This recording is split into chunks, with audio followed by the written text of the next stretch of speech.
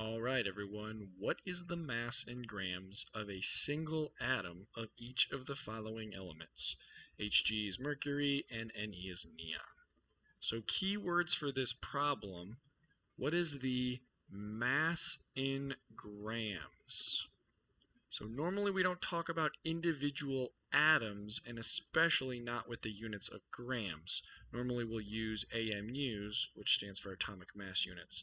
But that's what the problem's asking for, so let's do it. Let's talk about mercury first, Hg. Now looking at the problem, we aren't given any numbers, so what do we start with?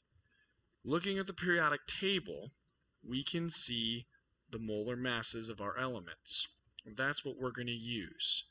Remember, the molar mass is how many grams is 1 mole. So we have the mass of a mole. For mercury, it's 200.59 grams per or over 1 mole. We can turn that grams per mole into grams per atom, or grams over atoms. So this is a conversion problem. So we're going to multiply by our conversion factor. Now, we want grams per atom, so we want to keep grams, but we want to get rid of moles. Moles is on the bottom of what we're starting with. So to get rid of it, we want it on the top of our conversion factor. And we want atoms. So there's our conversion factor with our units, and now we need to put in our numbers. What relates moles to atoms? Well, a mole is just a number of anything, atoms or whatever. It's the number 6.02 times 10 to the 23rd. So in this instance, 1 mole is 6.02 times 10 to the 23rd atoms. So, just looking at the units, if we wanted to solve this equation, grams will stay, moles will cancel because it's on the bottom and on the top, and atoms will stay. So in the end, we're going to have grams per atoms.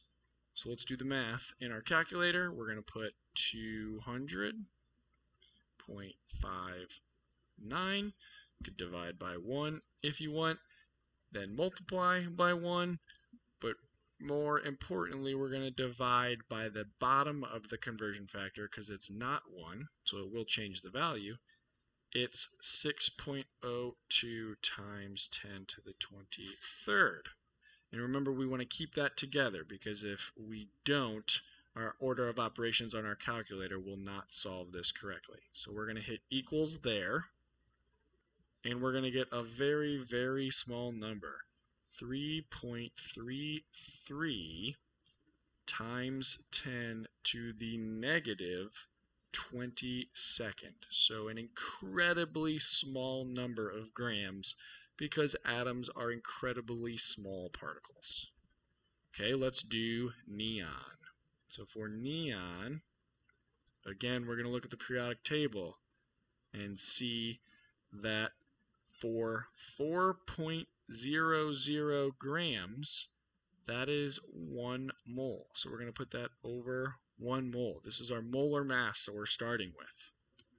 And we want to end up with grams over atoms. Grams per atom. So we're going to convert here again. And remember, moles is on bottom of what we're starting with. So we want moles on top of our conversion factor to get rid of it, to cancel it out, and atoms on bottom because we want that on bottom for our answer. We want grams per atom. So now we need the relationship between moles and atoms. Well, doesn't matter what we're talking about. 1 mole is the same number, 6.02 times 10 to the 23rd. So let's plug this in our calculator. 4.00 divided by 1 times 1 divided by 6.02 times 10 to the 23rd.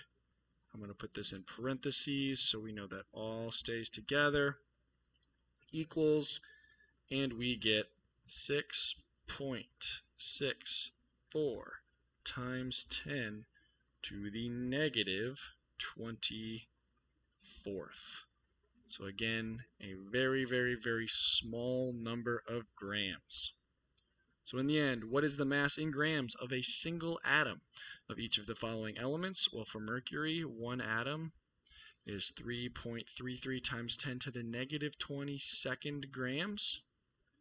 And neon, for a single atom, is 6.64 times 10 to the negative 24th grams. Alright everyone, if you want to see another example, click in the top right. Please like this video if it helped you in any way. Feel free to look in the doobly-doo below for additional help and resources.